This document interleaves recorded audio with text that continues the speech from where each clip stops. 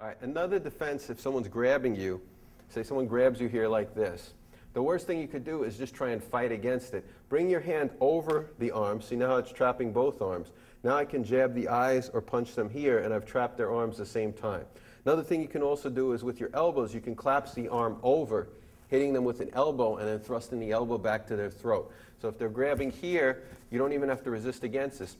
Bring this arm over, come over with an elbow, smash back to the throat or jab the eyes.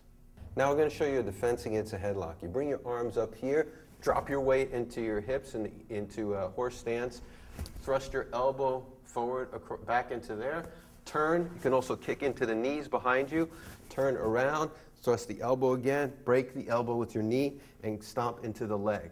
So again, slow, someone grabs here, grab here, dropping your whole weight down, shifting, elbows, elbows, kick the knee, turn, break the arm, hit, more elbows, or bilji, eye jab if you want.